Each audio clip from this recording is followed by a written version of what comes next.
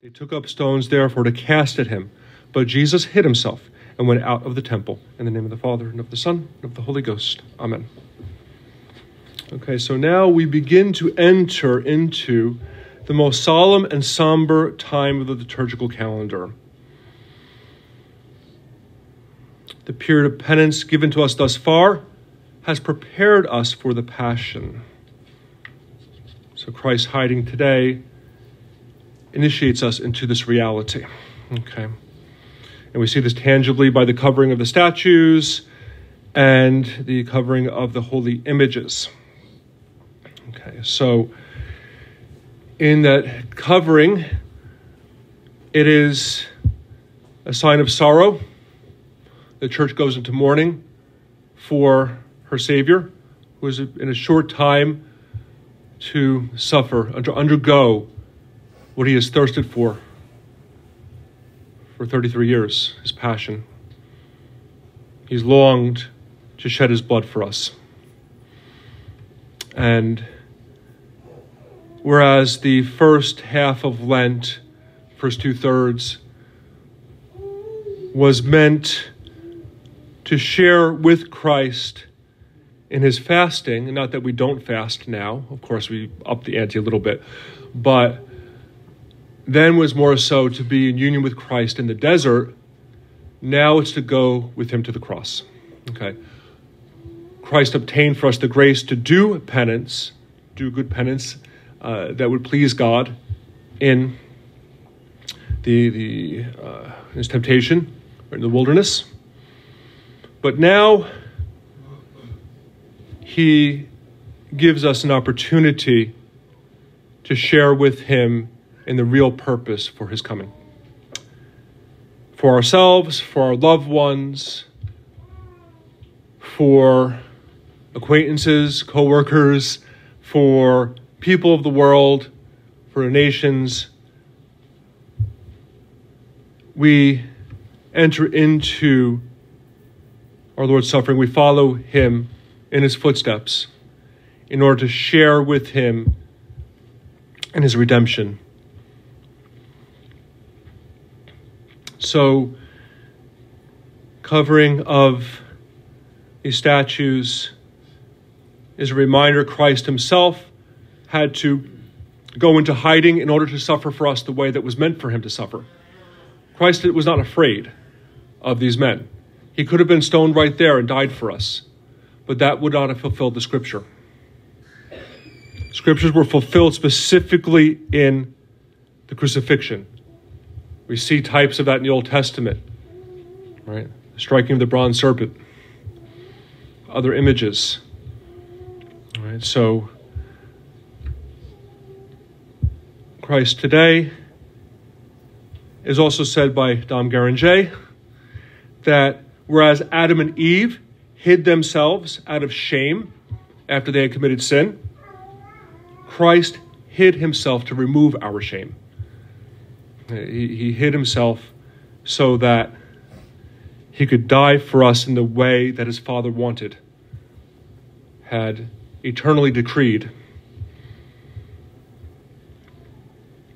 And by us going with him, our own shame is removed, because we're able, when we die with him, we die to ourselves, go through maybe a dry martyrdom, whether it be through the sacrifices we take upon ourselves or that which is given to us to suffer, like from the introit today, which is the Psalm 42, which you normally do at the foot of the altar, right? Judge me, O Lord, defend my cause against a nation that is not holy. The one who can say that is the one who has suffered for their sins. So for Christ's sake, he did not suffer for him. He did not suffer for his own sins, but for our sins. So he could say that. He's the only one, along with Our Lady, who could say that perfectly, right? Judge me because I am sinless, right? Judge me against those who are sinners. But the more that we suffer with Christ, the more that we are united with him in his intentions, in his resolutions, right? The more we do that, then we also are able to become more and more sinless, even if we still have sins that we continue to weep over. And we're able to say to God, judge me against those who are unjust and unholy. And we can possibly obtain even their conversion. And if we don't, then there are others, just like with our Lord, when he suffered and when he died, how many souls were saved, right? How many souls could go to heaven now because of his suffering? Well, to a much lesser extent, but also sharing in that passion, there are those that, even if the ones that we are asked to be judged against, right, even if they are not converted, God will make use of that grace for somebody else. And it is also true from a sermon from one of the last 2 weeks, I forget now, if we do not persevere, God will simply find somebody else to do it.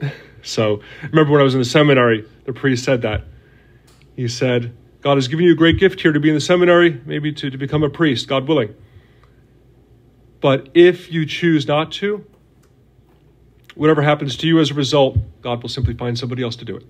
So do not take yourself too seriously, in other words. But God takes us seriously. He takes what we do, the choices that we make, very seriously. And he has made us specifically in order that we might love him. Know him, love him, serve him in this life, be happy with him in the next, right? From the Baltimore Catechism. So, and part of that is that in order to be happy with God in the next, we must share with his sufferings in this life. And to this point of Lent, it has been more so for our own sins that we have suffered. But now we're trying more and more to get to the point where we're suffering for others, and sometimes because of others. So that now if somebody does something against us, it's not as much. I mean, of course, it's always deserved in a way, right? It's always deserved because of all the sins that could have sent us to hell already. But less we say that now, and more we say that we're being conformed to the image of Christ crucified, so that we can actually make reparation for others. And then also, if today you hear his voice, harden not your hearts. Right? This is from the scripture passage for the very beginning of Passiontide. If today you hear his voice, harden not your hearts. Well, through the first part of Lent, we work to getting to the point where we can hear his voice. We have to remove the distractions, remove the weight, the burden of the flesh, which is what the fasting is for, right? So through all of that, we get to the point now where the church is saying, now you can hear his voice. And when you hear that voice, harden not your hearts. With the rich man, remember from the scripture, we said this recently, he did love our Lord, and our Lord loved him. But when Christ gave to him what he needed to do, he walked away sad. He went away sad, which is just a tragic story. But that could be us during this time. All the preparation will mean nothing unless we obey the voice of God now. And that can come at any time, where all of a sudden you get a little bit of inspiration, what to do, what to avoid. To go with Christ, to hide and pray with him, rather than spending time doing the things maybe even through Lent you've still been doing, right? Or maybe some other things that we've been corrected for in the past by priest or parent or sibling, and now it becomes more clear to us from the voice of Christ self of what we need to do, and we accept that authority at least finally. So it could be something that maybe the way some kind of bad habit of ours that we haven't recognized as a bad habit, maybe in terms of the way we dress, maybe in terms of, it could be really anything, where now we see ourselves more as our brother's keeper, and our love for them, we do more. And we preach even without saying a word. And we become more like our Lord that way. And if we're more united to him, then his voice does speak within us. We hear that, and then we have a choice whether or not to listen or to go back to our old ways. And Dom Gardner, one of the things he was complaining about in the first part of Passion Tide is how many will have to this point done the penances and be welcomed back by the church only when they hear the voice of God to reject it and go their own way. So the preparation is important, but it means nothing unless we actually follow through. And that following through, we do not know what it will be. We do not know necessarily what God will require of us. But do not harden thy heart, right? Listen, and the word will be clear, and then we will have a chance to obey, okay, to do what we need to do in order to be able on Good Friday to go to the cross and to kiss his feet.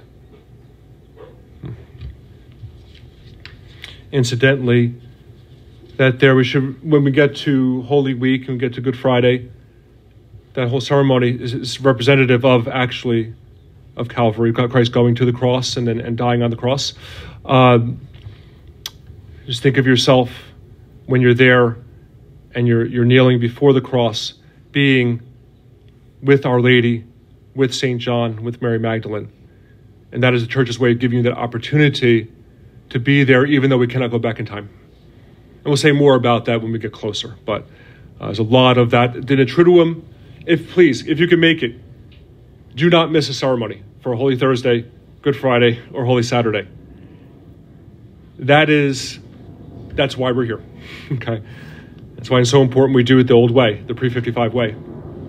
To do it the way the church, really, the mind of the church and what God has given to us. So, we'll say more about that when we get, maybe next week. We'll get to, actually, Palm Sunday. There's no sermon next Sunday, but some announcements beforehand. Okay. And then also just with the Judica Me Deus, judge me, O Lord, know my cause, right? Remember that we can only invoke our Lord truly if we are holy. If we're not holy, we need to invoke him to become holy. But if we try to intercede for others when we are in sin, that becomes very offensive to God. Okay, a priest offers mass in mortal sin is an abomination, right? Because it's like a devil offering mass, offering the holy sacrifice. So by extension, when you're at Mass, you are interceding, be holy. If you're not, go to confession then. Get to a point where you can be holy and you can intercede. And in that, you'll thirst for more. Because it really is our purpose. Our purpose is to be, like for a priest is to be another Christ, but in a way also by extension the faithful, to be disciples and to be one with him in all things. It is why we are here. Okay. So let us then, this Passion Tide, try as much as we can to see more with the eyes of the soul, now that with the eyes of the body, we do not see as much. With the coverings of the statues and the images, let it be an invitation for us now to move away, to hide from the world in order that we may pray with Christ and be able to see, to move maybe at least into the illuminative way, the purgation of Lent, moving into a time of the spiritual life when God will enlighten us with a greater understanding of the holy truths of our religion. Okay. In doing so, may we acquire a greater perception of the dignity of the God-man, maybe especially in the image of the holy face, that in turn we may help others to understand what it is like to be made in the image and likeness of Almighty God and to walk in his footsteps. In In the name of the Father, and of the Son, and of the Holy Ghost. Amen.